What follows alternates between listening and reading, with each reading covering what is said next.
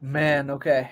To me, right now, to this day, it would mean never too late. Okay. There's just a strong message, and if I can I take like the podium for 1 minute? Sure. Perfect. Okay.